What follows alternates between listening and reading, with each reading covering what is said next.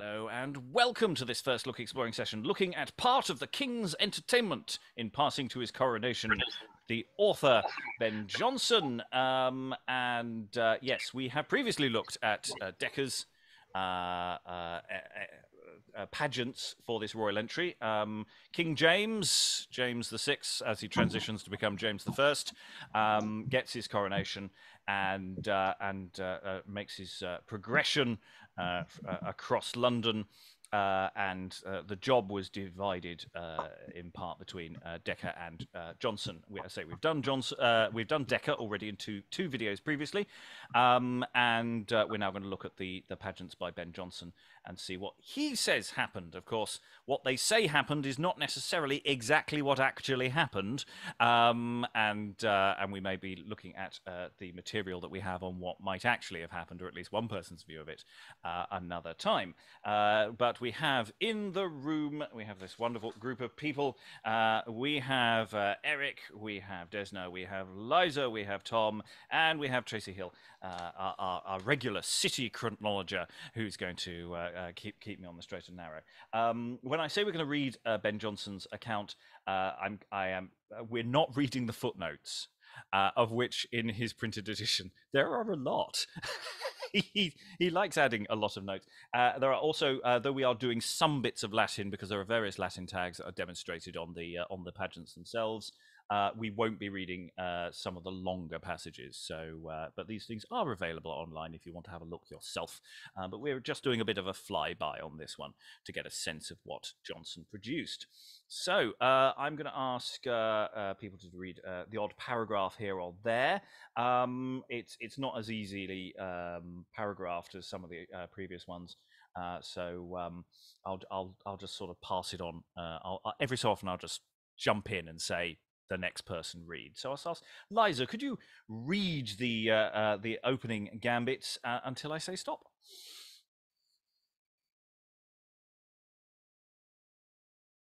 Part of the King's entertainment in passing to his coronation, the author, B.J. Quando magis dignos liquit spectare triumphos, Marshall. At Fenchurch. The scene presented itself in a square and flat upright like to the side of a city, the top thereof above the vent and crest, adorned with houses, towers, and steeples set off in perspective. Upon the battlements, in a great capital letter, was inscribed Londinium. According to Tacitus, its Sueternian... Don't read it if it's in bold. I wondered. Beneath that, in a less and different character, was written Camera Regia, which title immediately after the Norman conquest it began to have. That means royal chamber. And by the indulgence of succeeding princes hath been hitherto continued. In the frieze over the gate, it seemed to speak this verse. Par domus haec celo, sed minor est domino. Taken out of Marshall, and implied that though this city, for the state and magnificence, might by hyperbole be said to touch the stars and reach up to heaven, yet it was far inferior to the master thereof, who was his majesty, and in that respect unworthy to receive him. And Desna, take up the cudgels. The highest person advanced therein was Monarchia Britannica, and fitly, applying to the above-mentioned title of the city, the King's Chamber, and therefore here placed as in the proper seat of the empire. She was a woman richly attired in cloth of gold and tissue, a rich mantle over her state, 2 crowns hanging, with pencil shields through them, the one limned with the particular coat of England, the other of Scotland. On either side also a crown, with the like scutcheons and peculiar coats of France and Ireland. In her hand she holds a sceptre, on her head a fillet of gold, interwoven with palm and laurel. Her hair bound into 4 several points, descending from her crowns, and in her lap a little globe, inscribed upon Orbis Britannicus, and beneath the word Divisus ab orbe, to show that this empire is a world divided from the world. The wreath denotes victory and happiness, the sceptre and crowns, sovereignty. the shields, the precedency of the countries and their distinctions. At the feet was set Theosophia, or divine wisdom, all in white, a blue mantle seeded with stars, a crown of stars on her head. Her garments figured truth, innocence and clearness. She was always looking up. In her one hand she sustained a dove, in the other a serpent, the last to show her subtlety, the first her simplicity, alluding to that text of scripture. Her word, per me regis regnant, intimating. Yeah, no, I think I'll pause there. It's very difficult to find pause points in this because it's sort of everything flows into it. But we've got there's no preamble in this particular this version. There's none of the sort of setup and devising. It's just this is the thing.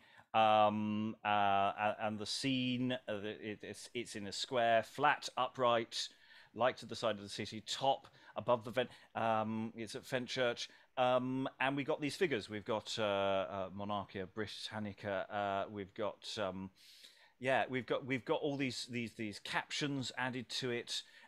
We've got elements that we've sort of seen in other things, but it's a slightly harder one to unpack than I think some of the other stuff we've done.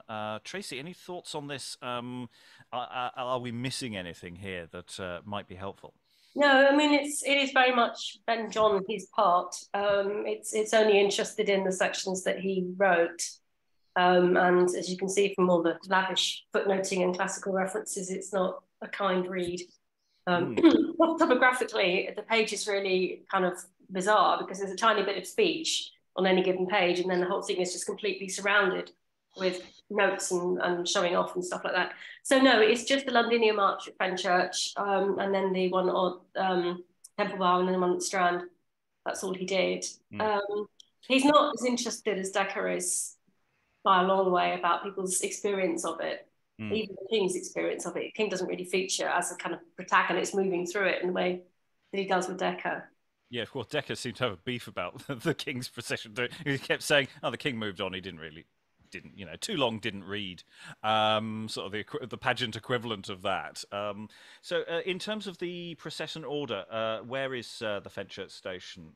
Is it in relation to the rest of the performances? It's the first arch, obviously, because it's Londinium, and the kind of the positioning of it, rhetorically, if not topographically, is that he's entering London, going through this arch, hence being greeted by the genius of London, although he actually has been in London for a little while. But he sets off from the Tower, which isn't London, the Tower is Royal. So he comes down Mark Lane, which is a very narrow little lane, sort of dog leg from the Tower, and then comes down, turns left onto Fenchurch, which is a much wider street. And this arch was set up near the church. And I just remembered that I actually have a diagram of the procession or potential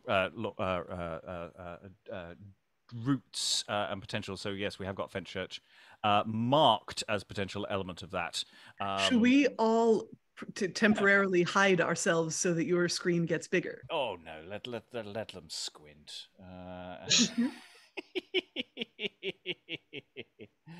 Okay, one person switch their additional person switch your camera off. There we are. Actually, yeah, Tom, go and switch your camera off. I could do it's all right. Don't worry. It's large enough. But broadly speaking, yes, you're starting from the tower, and the precise routes for royal entries do change depending on the royal entry. This is not an authoritative version of the route. But broadly speaking, you're going to intersect with Cheapside eventually, and that's sort of where we covered with Dekker. Dekker was very much when you're in the city coverage, and some of Jonson's stuff will be on the other end of this route, on the other end of the procession, as it were. I'd forgotten A, I had this, and B, that I could do it. Okay, back in the room, everyone. Don't run away. I should do a proper slide thing for this one day, but it's a little too much of a faff. Yeah, let's gather some more information, because as I say, I get the sensation this is going to be less of a riveting read than Dekker's or some of the others have been. Eric, if you could take up the cudgels, please. I actually lost our spot. We were at her word were per me regis regnant was our Okay, last point. The figure of British monarchy we're talking about here. Yes. Her words per me regis regnant, intimating how by her all kings do govern, and that she is the foundation and strength of kingdoms. To which end she was here placed upon a cube at the foot of the monarchy, as her base and stay. Directly beneath her stood Genius Urbis, a person attired rich, reverend, and antique, his hair long and white, crowned with a wreath of plane tree, which is said to be Arbor Genialis. His mantle of purple and buskins of that color. He held in one hand a goblet, in the other a branch full of little twigs to signify increase and indulgence. His armis, pointing to the two that supported him, whereof the one on the right hand was Buleftes, which is not Latin, figuring the council of the city, and was suited in black and purple, a wreath of oak upon his head, sustaining for his ensigns on his left arm a scarlet robe, and in his right hand the fasces, I don't know if that's how it's pronounced, as tokens of magistracy, with this inscription, Servare Civis. On the other on the left hand, Polemius, the warlike force of the city, in an antique coat of armor, with a target and sword, his helm on, and crowned with laurel, implying strength and conquest. In his hand he bore the standard of the city, with this word, Extinguere et Hosteis, expressing by those several modes connects with those arms of counsel and strength, the genius was able to extinguish the king's enemies and preserve his citizens. Okay, Tom, take up the cudgels. I'm afraid I'm having difficulty at the moment. Okay, I'll pass you over to Liza then. Thanks. If you could tell us what's underneath the warlike force. Underneath these, in an abac thrust out before the rest, lay Thamesis, the river, as running along the side of the city in a skin coat made like flesh, naked and blue. So think like Dr. Manhattan in Watchmen, or anyway. His I don't think that's a mantle... footnote Ben Jonson put in. Ben Jonson did not read Watchmen, although he probably would have enjoyed it if he had. One of the few. He would have had notes. Carry on. Thamesis, the river, in a skin coat made like flesh, naked and blue. His mantle of sea green or watercolor, thin and bowlen out like a sail. Bracelets around his wrists of willow and sedge, a crown of sedge and reed upon his head, mixed with water lilies.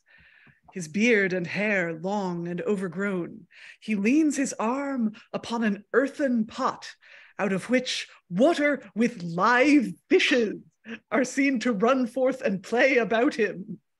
His word, fulmina senserunt ipsa, of Ovid, affirming that rivers themselves and such inanimate creatures have heretofore been made sensible of passions and affections, and that he now no less partook the joy of his majesty's grateful approach to the city than any of those persons to whom he pointed, which were the daughters of the genius, and 6 in number, who in a spreading ascent upon several grices helped to beautify both the sides. Desna, could you tell us about the graces, please?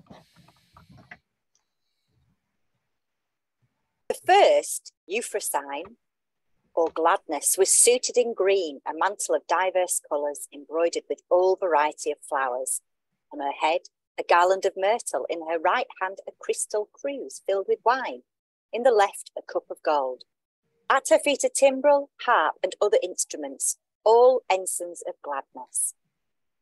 Her word, hec evi mihi prima dies, as if this were the first hour of her life, and the minute wherein she began to be, beholding so long coveted and looked for a presence. The second, Sebasis, or veneration, was varied, in an ash-coloured suit and dark mantle, a veil over her head of ash colour, her hands crossed before her and her eyes half closed. Her word, mihi semper Deus, implying both her office of reverence and the dignity of her object, who being as God on earth should never be less in thought. The third, prothymia or promptitude, was attired in a short tucked garment of flame colour, wings at her back, her hair bright and bound up with ribbons, her breast open, virago-like, her buskins so ribanded. She was crowned with a chaplet of trifoli to express readiness and openness in every way. In her right hand she held a squirrel, as being the creature most full of life and quickness. In the left, a close round censer with the perfume suddenly to be vented forth at the sides. Her word, quae data porta, and showed that she was no less prepared with promptitude and alacrity than the winds were upon the least gate that shall be opened to his high command. Eric, take up the next three graces, please. The fourth, the fourth, Agrippina or Vigilance in yellow, a sable mantle, seated with waking eyes and silver fringe, her chaplet of heliotropium or turnsole, in her one hand a lamp or cresset, in her other a bell. The lamp signified search and sight, the bell warning, the heliotropium care and respecting her object, her word, speculamur in omnes, and implying the like duty of care and vigilance in herself. The fifth, agape, or loving affection, in crimson, fringed with gold, a mantle of flame color, her chaplet of red and white roses, in her hand a flaming heart. Okay, the flame expressed zeal. The red and white roses, a mixture of simplicity with love. Her robes, freshness and fervency. Her word, non-sic exubier,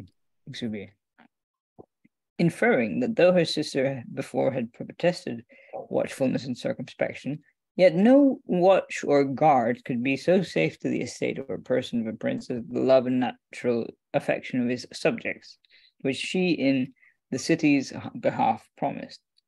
The sixth, homothymia, or unanimity, in blue, her robe blue and buskins, a chaplet of blue lilies, shewing one truth and entireness of mind. In her lap lies a sheaf of arrows bound together, and she herself sits weaving certain small silver twists. Her word, firma consensus facit, intimating that even the smallest and weakest aids by consent are made strong. Herself personating the unanimity or consent of soul in all inhabitants of the city to his service. Shall I continue? Yes, these are all the personages or live figures whereof only two were speakers, Genius and Temesis. The rest were mutes.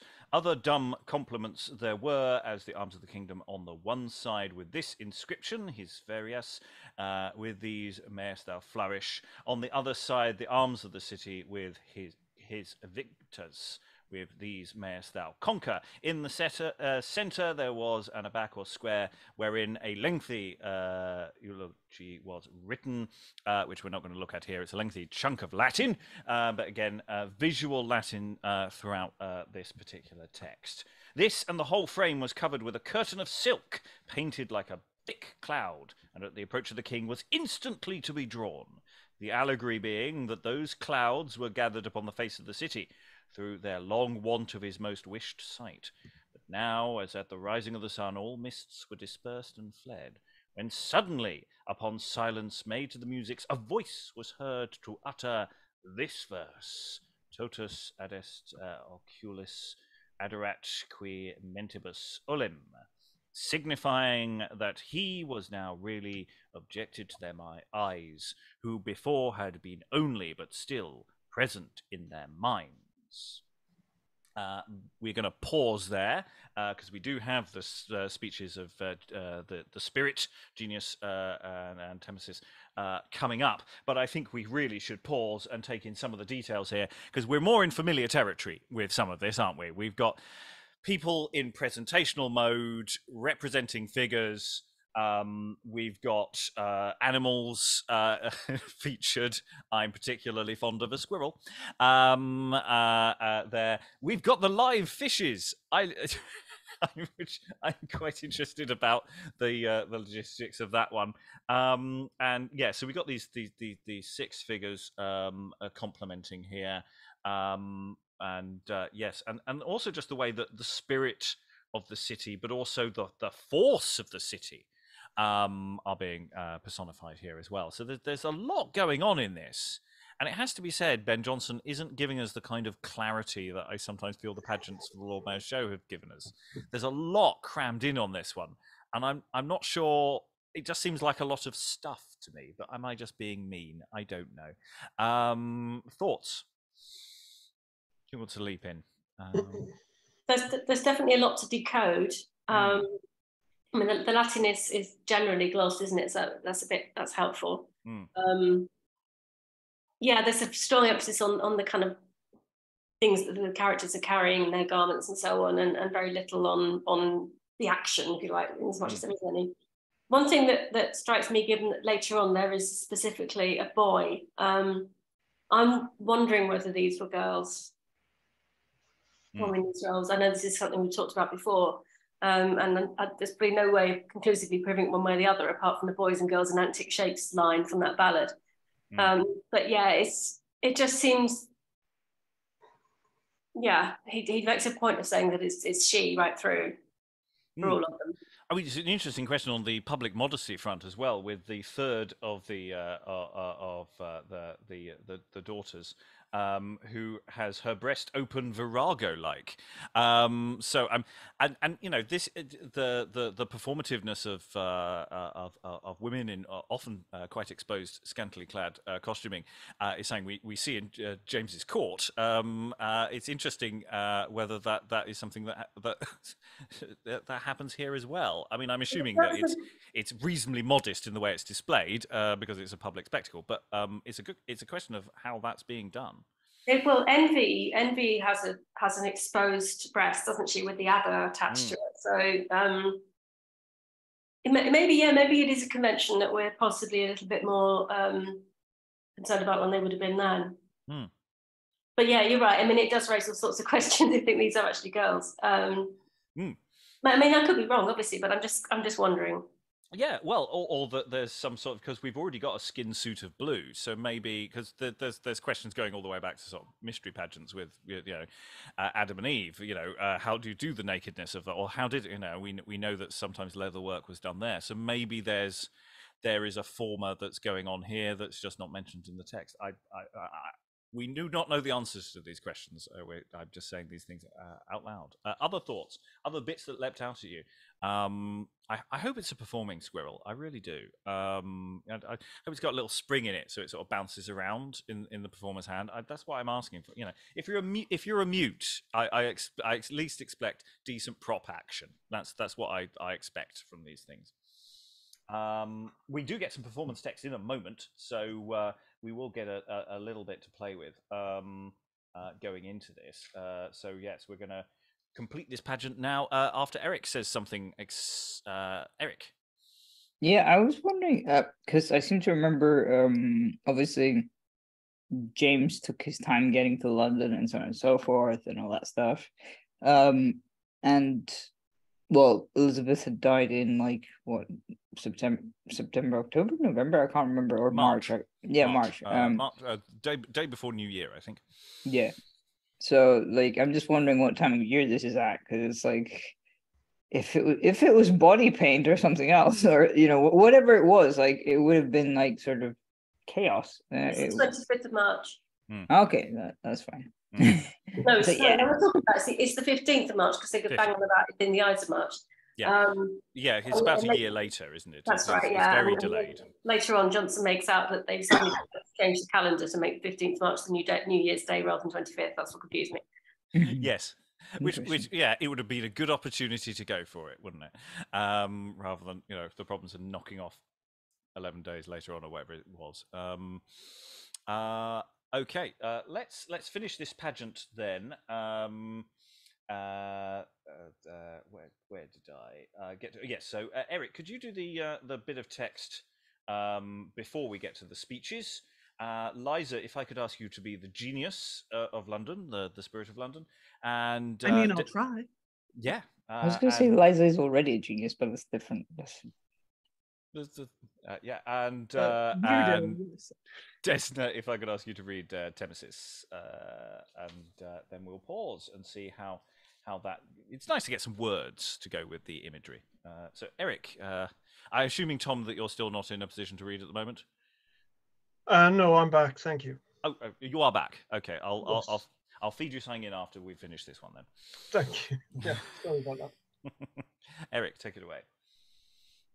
Thus far, the complemental part of the first, wherein not only labored the expression of state and magnificence as proper to a triumphal arch, but the very site, fabric, strength, policy, dignity, and affections of a city were all laid down to life.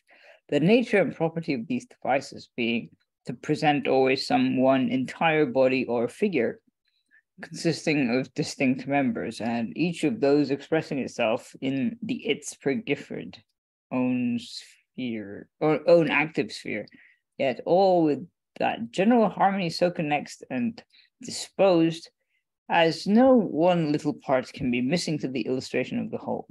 Where it is also, where also it's to be noted that the symbols used are not, neither ought to be simply hieroglyphics, emblems, or impressives, but a mixed character, partaking somewhat of all and peculiarly apted to these more magnificent inventions, wherein garments and ensigns deliver the nature of the person, and the word the present office. Neither was it becoming, or could it stand with the dignity of these shoes after the most miserable and desperate shift of the puppets, to require a trunchman, or with the ignorant painter one to write, this is a dog, or this is a hare. But so to be presented upon the view, they might, without cloud or obscurity, declare themselves to be to the sharp and learned. And for the multitude, no doubt, their grounded judgments to gaze said it was fine and were satisfied. And now we have the speeches of gratulation. Genius first. Wait, hang on. Should we talk about this? We'll talk about it after we've listened to the speeches, but you're right. Okay. It is something we do need to talk about. Yes, but let's hear the speeches.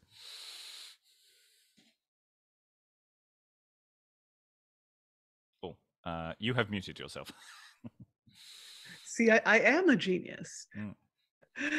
Time, fate, and fortune have at length conspired to give our age the day so much desired.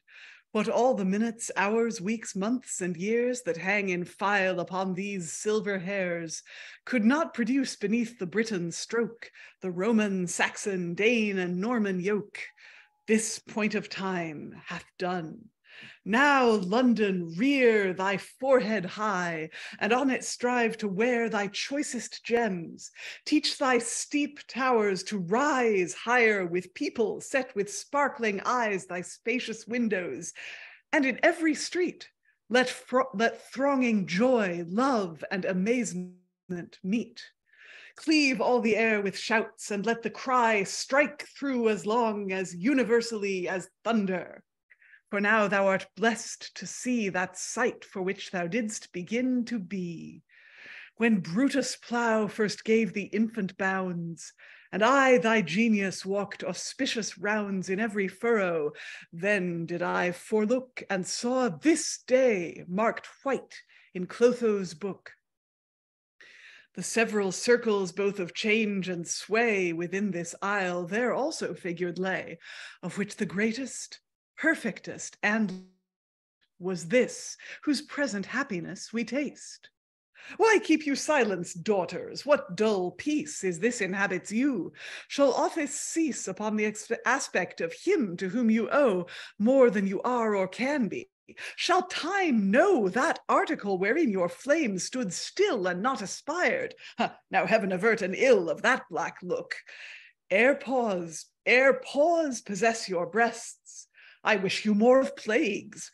Zeal, when it rests, leaves to be zeal. Up, thou tame river, wake, and from thy liquid limbs this slumber shake. Thou drown'st thyself in inefficacious sleep, and these thy sluggish waters seem to creep rather than flow. Up, rise, and swell with pride above thy banks. Now is not every tide. To what vain end should I contend to show my weaker powers when seas of pomp o'erflow the city's face and cover all the shore with sands more rich than Tagus' wealthy ore? When in the flood of joy that comes with him, he drowns the world, yet makes it live and swim and spring with gladness. Not my fishes here, though they be dumb, but do express the cheer of these bright streams. No less may these and I boast our delights, albeit we silent lie. Indeed, true gladness doth not always speak. Joy bred and born but in the tongue is weak. Yet lest the fervour of so pure a flame as this my city bears might lose the name without the apt eventing of her heat, no greatest James, and no less good than great, in the behalf of all my virtuous sons, whereof my eldest there thy pomp foreruns, a man without my flattering or his pride, as worthy as he's blessed to be thy guide. In his grave name, and all his brethren's right, who thirst to drink the nectar of thy sight, the council, commoners, and multitude, glad that this day so long denied is viewed, I tender thee the heartiest welcome yet that ever king had to his empire's seat. Never came man more longed for, more desired, and being come, more reverenced, loved, admired. Hear and record it. In a prince it is no little virtue to know who are his. With like devotions do I stoop to embrace this springing glory of thy godlike race, his country's wonder, hope, love, joy, and pride. How well he doth become the royal side of this erected and broad-spreading tree, under whose shade may Britain ever be. And from this branch may 1,000 branches more shoot o'er the main and knit with every shore, in bonds of marriage, kindred, and increase, and style this land the navel of their peace. This is your servant's wish, your city's vow, which still shall propagate itself with you, and free from spurs of hope that slow minds move, he seeks no higher that owes his life to love. And here she comes that is no less a part in this day's greatness than in my glad heart. Glory of queens and glory of your name, whose graces do as far outspeak your fame as fame does silence, when her trumpet rings you daughter, sister, wife of several kings, besides alliance and the style of mother, in which one title you drown all your other. Instance be that fair shoot is gone before, your eldest joy and top of all your store, with those whose sight to us is yet denied, but not our zeal to them, or aught beside this city can to you, for whose estate she hopes you will be still good advocate to her best lord. So whilst you mortal are, no taste of sour mortality once dare approach your house, nor fortune greet your face, but coming on and with a forward face. And so closes the information on this first pageant. And it's interesting, in Dekker's, they then move on to the pageants. Dekker's does in the approach through the city. And, there's part of me wondering here, we had constant references to Dekker saying the king didn't stay, he didn't listen. I'm wondering after, maybe he thought all the speeches were going to be as long as this one. Because I did actually really quite like this. I thought this is actually, Jonson's done quite a nice job, but there is a lot of it. It's quite a chunky one. But actually, I rather enjoyed that. Now we've got the full account now, and as ever with these accounts, every so often you just get a little bit of shade, just a bit of shade thrown by the author, and of which we need to, as Liza said, we should really unpack some of that, because there's some really interesting questions. His sort of Magritte moment of this is not. This is a dog, or this is a hare. This is not a pageant. This stuff that is going on here. I think he's arguing against. I guess what he's done is he doesn't label the daughters and their concepts and the warriors. He doesn't label the personages with their names. He just puts mottos over them, and some of them are in Latin. It's like saying, I trust my audience. They don't need to be told these things. Is that what he's saying? Yeah, saying, it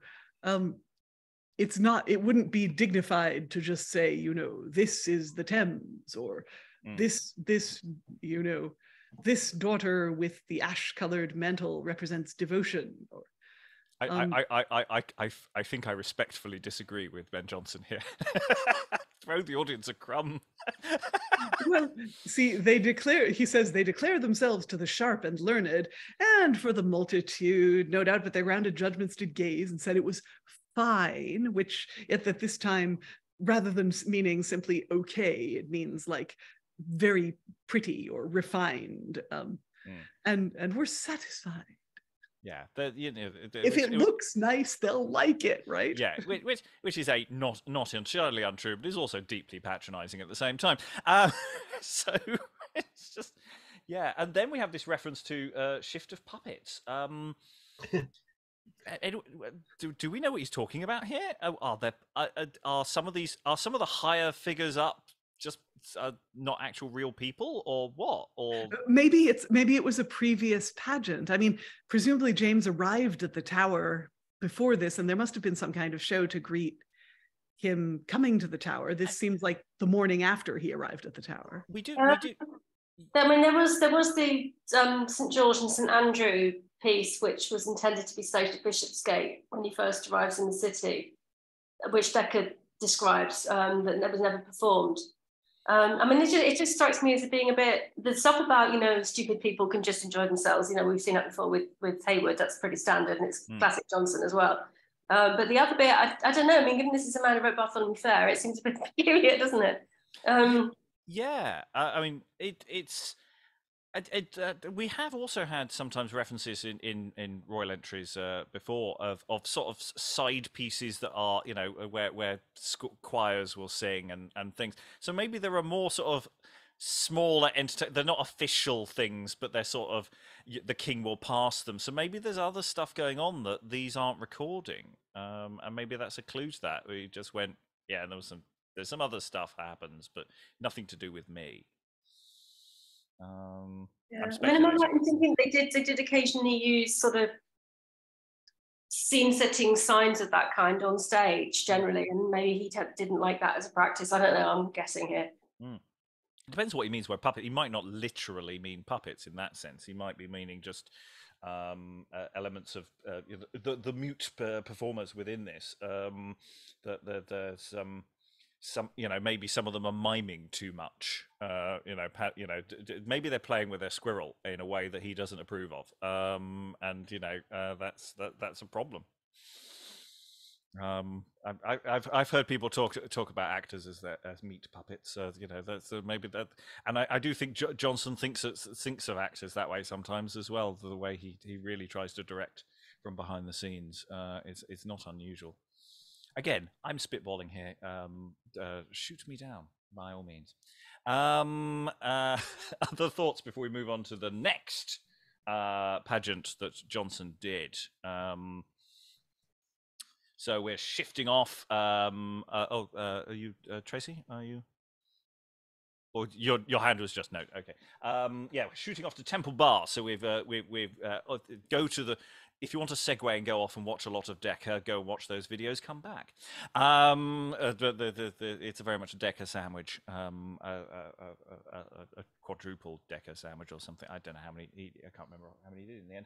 Anyway, it's a double Dekker sandwich in the sense that there are two videos on that. I'm just going to stop. Right. Okay. The other at Temple Bar. Tom, if you can take up the cudgels and describe what's going on there. Carried the front piece of the temple, the walls of which and gates were brass, their pillars silver, their capitals and bases gold. In the highest point of all was erected a Janus head, and over it written that.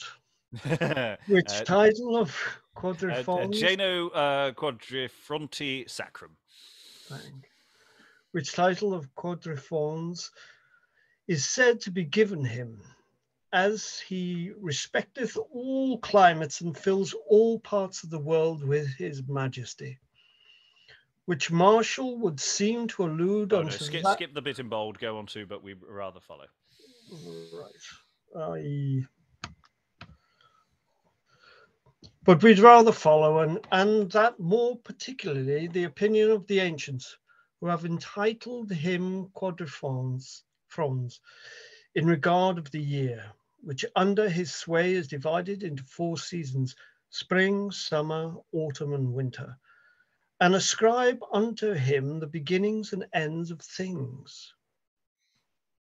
Another lengthy footnote that he gives us, and we go on to, about his 4 heads he hath a wreath of gold, in which was graven this verse, tot vultus mihi nec santis putafi, signifying that though he had 4 faces, yet he thought them not enough to behold the greatness and glory of that day.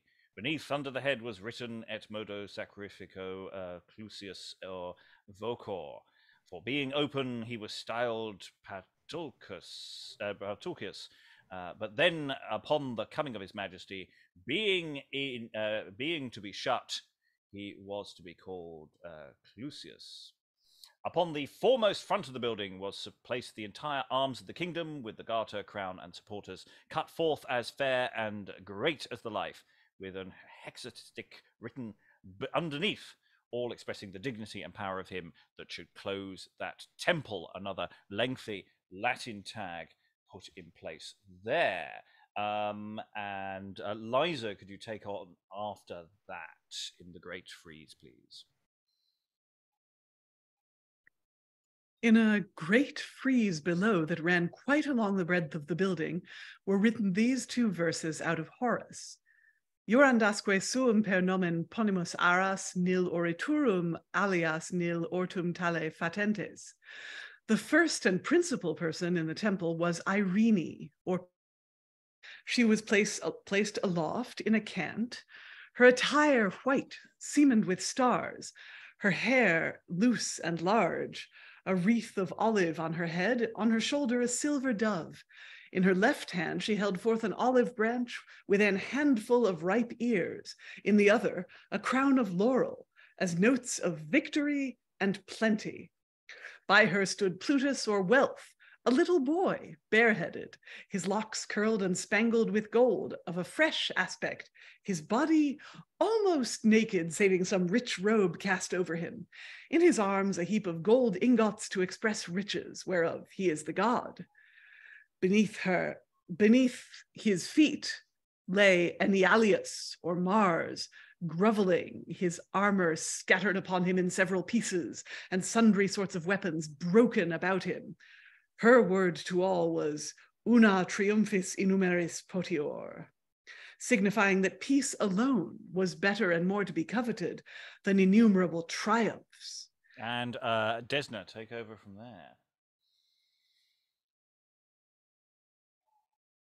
Besides, upon the right hand of her, but with some little descent, in a hemicycle was seated Asypia, or Quiet, the first handmaid of peace, a woman of a grave and venerable aspect, attired in black. Upon her head an artificial nest, out of which appeared storks' heads, to manifest a sweet repose. Her feet were placed upon a cube to show stability, and in her lap she held a perpendicular, or level, as the ensign of evenness and rest. On the top of it sat a halcyon, or king's fisher. She had lying at her feet Tragi, or tumult, in a garment of diverse but dark colours, her hair wild and disordered, a foul and troubled face. About her lay staves, swords, ropes, chains, hammers and stones, and such like, to express turmoil. The word was peragit tranquilla potestas, to show the benefit of a calm and facile power, being able to effect in a state that which no violence can.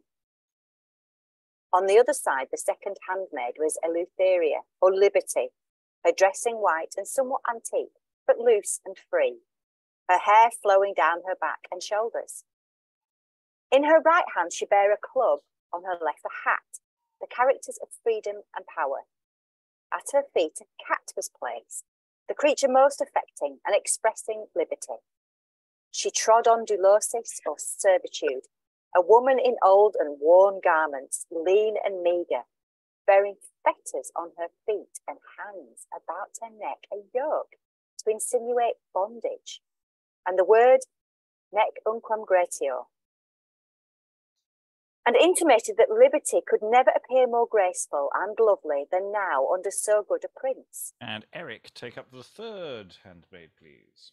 The third handmaid was Soteria, or safety, a damsel in carnation, the color signifying cheer and life. She sat high upon her head. She sat high. Upon her head, she wore an antique helm, and in her right hand a spear for defense. In her left, a cup for medicine. At her feet was a pedestal, upon which a serpent rolled up did lie. Beneath was Pira, or danger, which a woman despoiled and almost naked. A little garment she hath left her of several colours to note her various disposition. Besides her lies a torch out and a sword broken, the instruments of her fury with a net and wolfskin, the ensigns of her malice, rent in pieces. The word terga dedere metus, and implying that now all fears have turned their backs, and our safety might become security, danger being so wholly depressed, and unfurnished of all means to hurt. And Tom, could you take up the fourth attendant, please? Oh, you've just muted yourself, Tom. The fourth attendant is Eudomia, or Felicity, varied on the second hand and apparelled richly in an embroidered robe and mantle, a fair golden tress.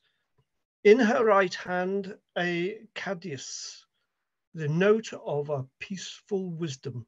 In her left cornucopia, filled only with flowers, as a sign of flourishing blessedness, and crowned with a garland of the same.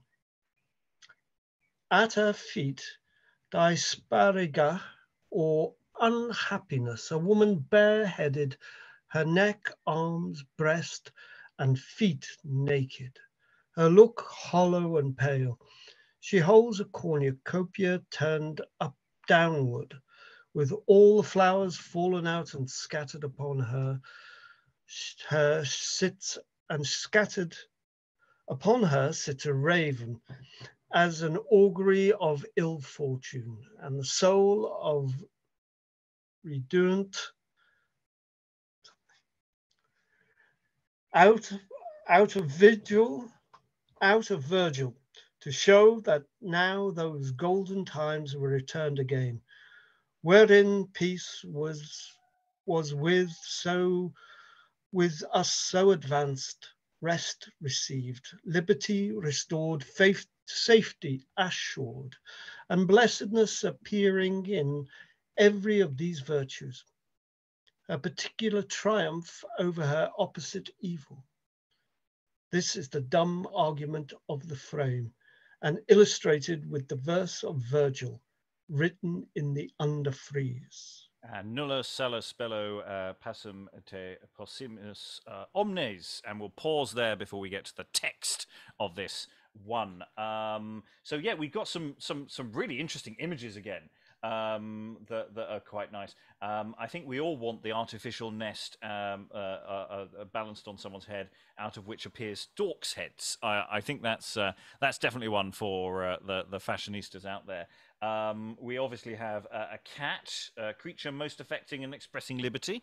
That I think many people in the room would agree with that one. Yeah, we've got again a fair amount of nudity. Again, sort of being, the woman despoiled and almost naked. There's a fair amount of that kind of stuff going on here. And yeah, so we have these sort of alternating figures of sort of above and below throughout this. We've got peace standing over and pushing down tumult, etc. The image of the cornucopia turned downwards so that everything's fallen out of it. So it's like you had the horn of plenty, and off you fell over, and it's all over the floor. Easily done, I suppose. Thoughts on these? Who wants to leap in? Tom. Well, he's an excellent writer, and he's just gone for the esoteric. He doesn't care about the audience.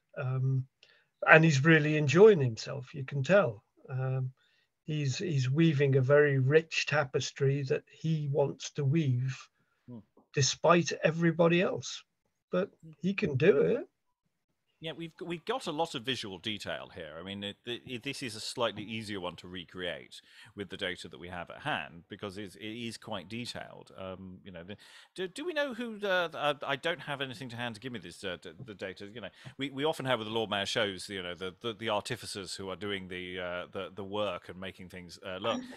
You know, there's a lot of people involved in this this work, and I'm sort of wondering who's making this and who's making this happen. Well, Harrison does a lot of work on the actual arches, designing and, you know, I guess supervising the building of them.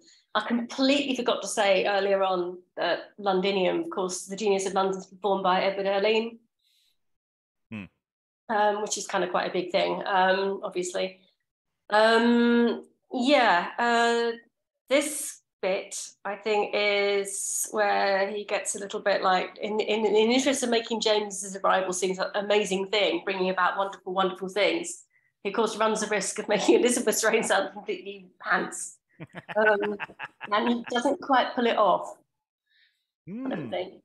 Oh yes, I see exactly what you mean now. Yes. And then shortly he goes on to predict that James's court is going to be free of flattery and factionalism, which I think is absolutely hilarious.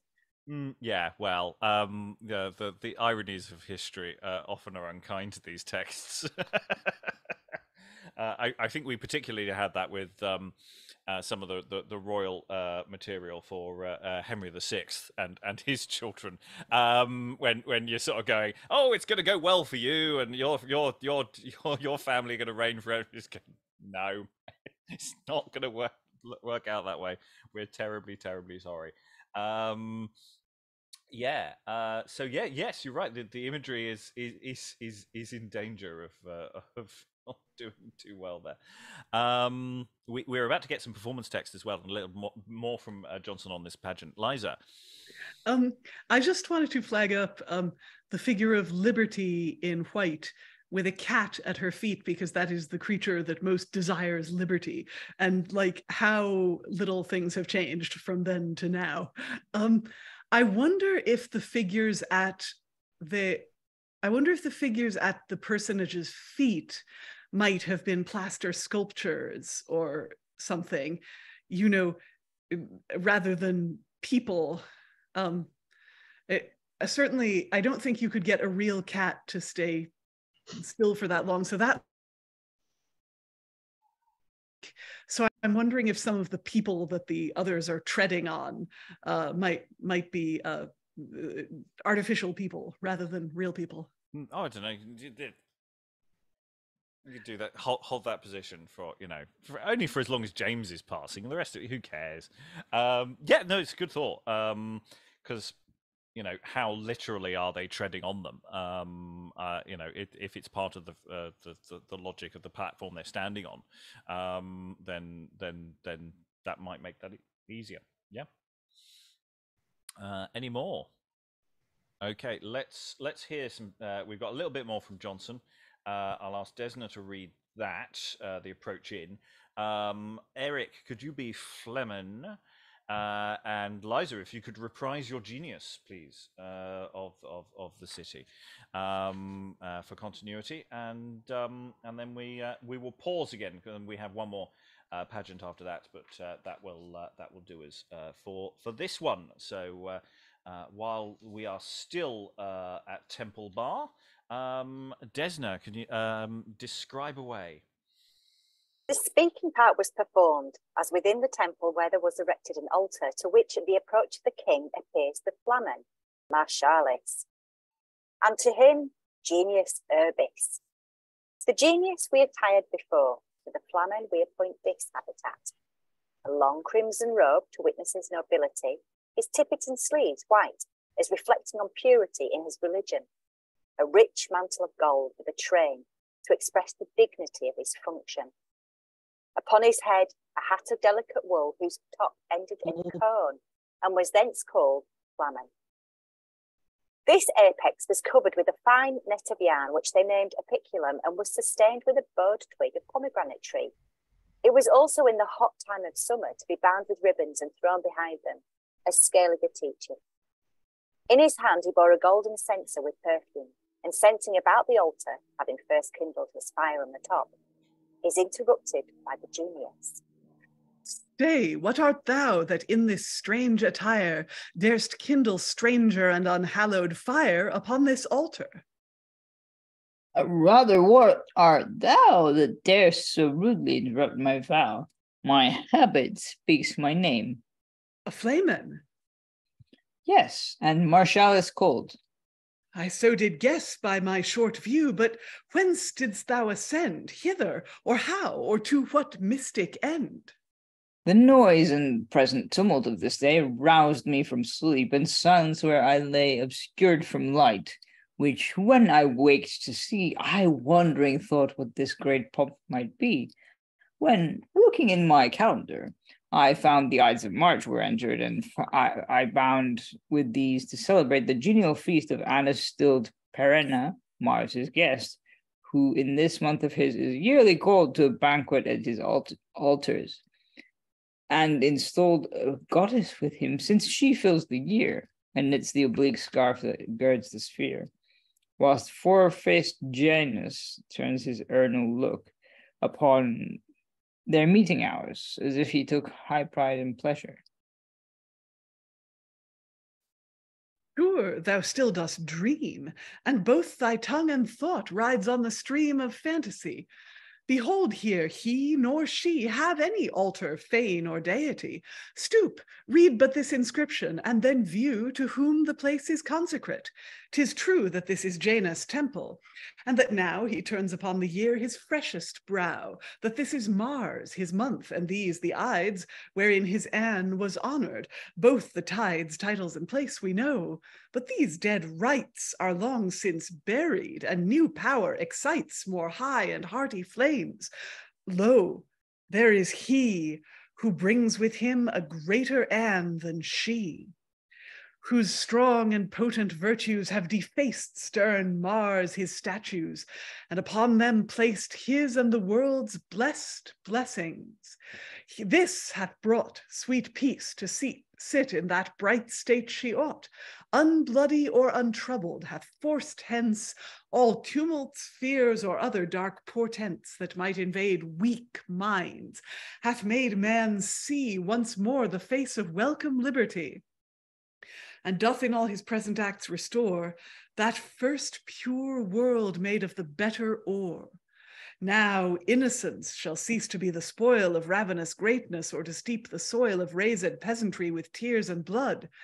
No more shall rich men for their little good suspected to be made guilty, or vile spies enjoy the lust of their so murthering eyes. Men shall put off their iron minds and hearts. The time forget his old malicious arts with this new minute, and no print remain of what was thought the former age's stain. Back, flamen, with thy superstitious fumes, and sense not here. Thy ignorance presumes too much, enacting any ethnic rite in this translated temple. Here no wight to sacrifice save my devotion comes, that brings instead of those thy masculine gums, my city's heart, which shall forever burn upon this altar, and no time shall turn the same to ashes.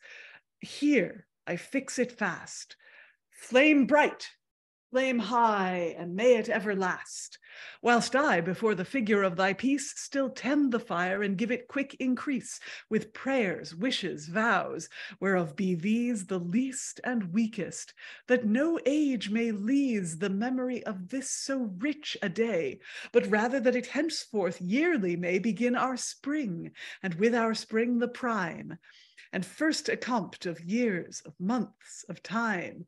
And may these ides as fortunate appear to thee as they to Caesar fatal were.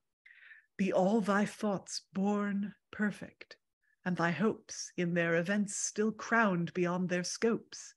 Let not wide heaven that secret blessing know to give which she on thee will not bestow.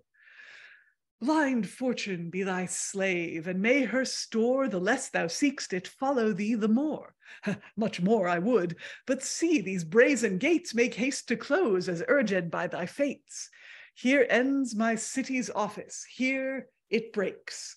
Yet with my tongue and this pure heart she speaks, a short farewell, and lower than thy feet, with fervent thanks thy royal pains doth greet. Pardon if my abruptness breed disease. He merits not to offend that hastes to please. And over the altar, there's a series of Latin inscriptions, and also upon the gate itself when shut. Again, there's a whole host of additional material and data, which is primarily visual, which we won't be looking at here. Okay, we've got this little performance.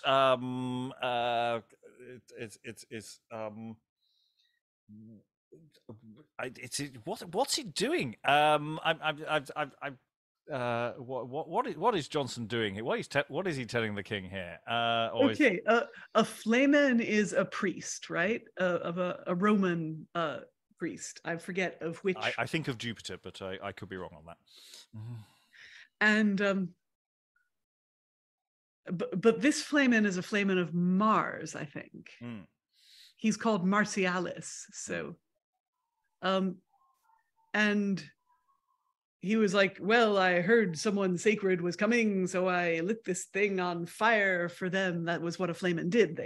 They lit the sacred fire on the altar. And this one is also, he's got some sort of Catholic imagery with the censer that he's swinging around. Well, I don't know whether Anglicans use censers at this time. Yeah, that's what I was wondering, whether this was a tacit thing of saying, that James isn't going to go in a new direction from the previous monarch, which is something in this sort of his first year. There's a bit of a vacillation back and forth, and which disappointment, shall we say, may lead to events in years to come. But I could be misreading that. I noticed that, but then I also noticed the fact that he's citing Scaliger, who was one of the kind of main Northern Protestant theologians. So it's a little mixed. I mean, by now Jonson has probably converted to Catholicism, hasn't he? So yeah, I'm not really sure about this bit. He's kind of seems to be saying, we're not having any of this pagan nonsense around here anymore. Yeah. But again, it gets caught up in this kind of, criticising what's just gone stuff is not necessarily very politic. Yeah, well, the flamen is a flamen of Mars, and he's saying that we're now going to age of peace, and we don't need all those martial things from before. And he's also that's a good point, Liza, because of course I'm just thinking what James's favourite sort of nickname was Rex Pacificus, wasn't he? So maybe Jonson already clocked from James's time in Scotland that's kind of his general approach. Yeah, that makes sense. Yeah, because he's been on the throne effectively for the better part of a year now. Obviously, some delayed and things, and getting an idea of what James is into is already perhaps vaguely established now. Because of course it's littered with Britons all over the place. This text, which again is a project that James is going to be pushing. But it's also that question of how quickly is James pushing this, and how publicly, of which I don't know. So it's quite interesting on that level of the political aim for James. Of course, we've done Lord Mayor shows going towards the end of James's reign, and it's fair to say that wanting peace doesn't quite get what he wants. So it's interesting possibilities about what this text is doing. Any more for this one before we move on to our final pageant? No. Okay, so we have another short one. This is very short. It's at the Strand, and it's mostly a speech by a lecturer of mythological fame. I'll ask Desna to read a lecture when we come to it. And Tom, if you could read the first paragraph, and then I'll do the mini bit, because there's a lot of redundant text there. So I'll step in, Tom, in a moment. So if we can go from "The invention was a rainbow," Tom. At the Strand. The invention was a rainbow, the moon, sun, and those 7 stars, which antiquity hath styled the Pleiades, or Virgilate, advanced between 2 magnificent pyramids of 70 foot in height, on which were drawn His Majesty's several pedigrees, English and Scot, to which body, being framed before, we were to apt our soul. And finding that one of these 7 lights, Electra, is rarely or not at all to be seen. As Ovid affirmeth, massive footnote, we ventured to follow this authority and made her the speaker, presenting her hanging in the air in figure of a comet. And Electra speaks thusly. The long laments I spent for ruined Troy are dried, and now mine eyes run tears of joy. No mortal men suppose Electra dead, though from the consort of her sisters fled unto the Arctic circle, here to grace and gild this day with her serenest face. And see, my daughter Iris hastes to throw her roseate wings in compass of a bow about our state, a sign of my approach, attracting to her seat from Mithras' coach 1,000 different and particular hues, which she throughout her body doth diffuse. The sun, as loath to part from this half sphere, stands still, and Phoebe labours to appear, in all as bright, if not as rich as he. And for a note of more serenity, my 6 fair sisters hither shift their lights, to do this hour the utmost of her rights.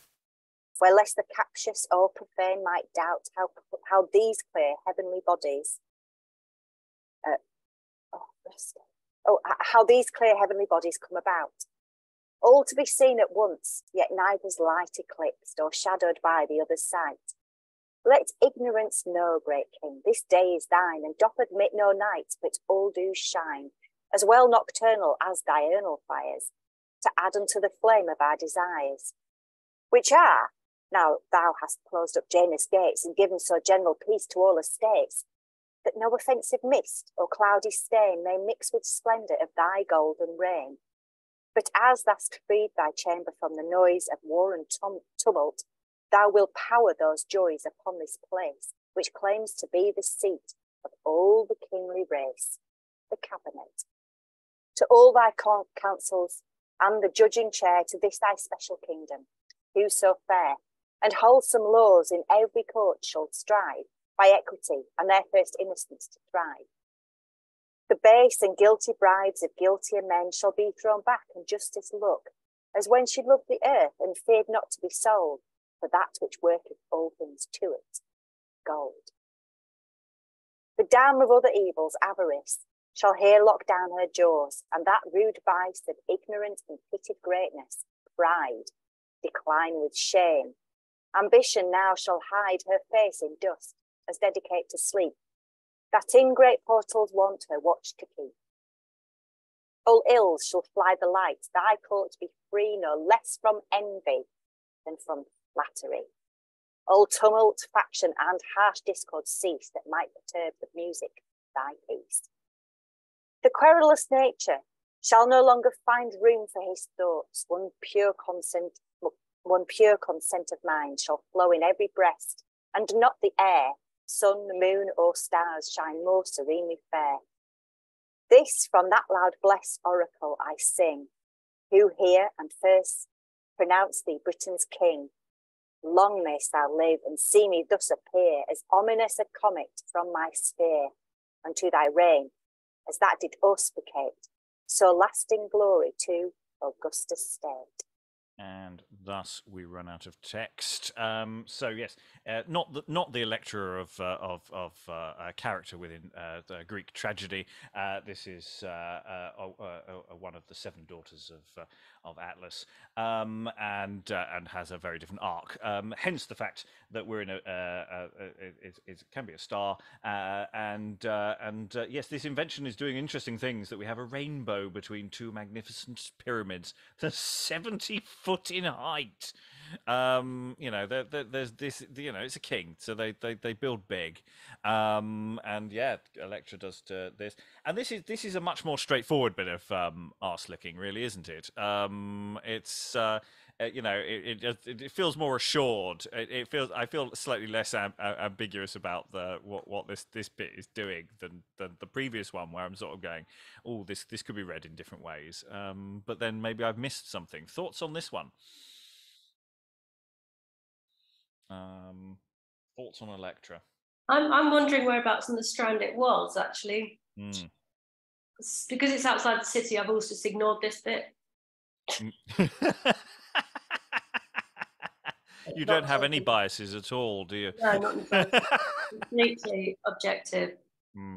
So I don't really know. I mean, I'm guessing it's kind of nearer to Westminster than not, but to Westminster Palace rather. Obviously, it's in Westminster.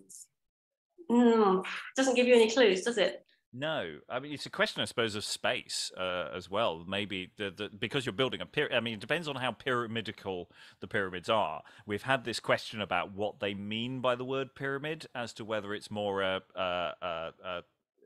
actual regular pyramid, or whether it's more of an obelisk style thing. Or just a triangular style thing, but this does feel like it's an actual pyramid. In which case, the base is going to be, you're going to need a 140 foot to play with, if it's or thereabouts. So there's some sort of interesting questions about how big or tall or irregular that is, and also maybe the pyramids are not. Maybe the 70 foot describes the rainbow rather than the pyramids. There's again all sorts of questions about size, but it could still be quite a massive object, and maybe they've chosen this spot for it because there might be a bit more room, because we're slightly outside of the usual limits. And we had a cat earlier. We have a cat now, so it's nice to have one in view. But for those who are not sure what they were talking about when they mentioned a cat earlier, there was a demonstration model. I mean, the precise locations for this is a question. Are there regular spots? Because obviously we have covered some other royal entries before and things. So I don't know if there might be other clues elsewhere that gives that. That data, and that's a question for street maps as well, to see what might function there. But a very straightforward closer. It feels like he's playing that with a fairly straight bat. So I think we've put together the pieces on this one. Other thoughts about it overall, as well as just this? Anything else anyone wants to throw in? It's one of these things. It's similar to other pageants that we've looked at, in the sense that often you start reading the text and you have absolutely no idea what is going on. And then there's a reiteration, or there's something that's slightly out of order, and then you start, oh, I see, this is how it functions.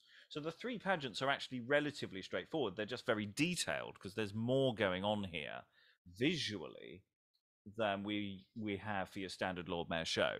Some of them are very visual, are as detailed, but obviously there are more pageants going on here, and that we've got all these arches and things and stuff that Lord Mayor shows generally don't do in the same way. Similar but different. Other thoughts? He pauses for reply. It might have been adjacent to Somerset House because that was used as a royal palace occasionally. That's possible. But yeah, other than that, I don't know. I mean, Jonson really beefs up the Romanness of the whole triumphal kind of concept. Although he then spent quite a lot of time saying, yes, but it's not Roman because it's neither republic nor pagan.